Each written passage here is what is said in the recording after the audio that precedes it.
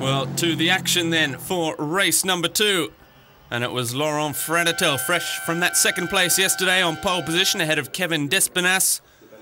One of the challengers, one of the guest racers here, Morin, was on the inside of the second row alongside Bournot. And right from the start it was Despinas that got the drop ahead of Bournot. Martin, another poor start for Fradatel. Guillot down in 5th.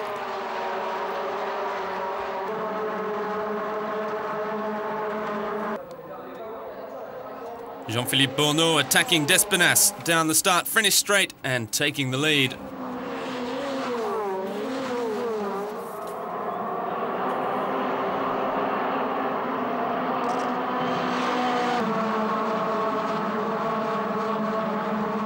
Clément Delporte of Team Asami, who we just caught up with after finishing 11th in race number 1.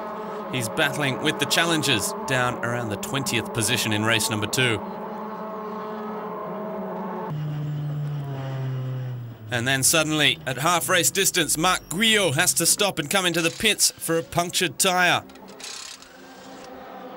He came back, but was way down in the standings and lost the lead in the championship to Aurélien Conti, 5th in this race.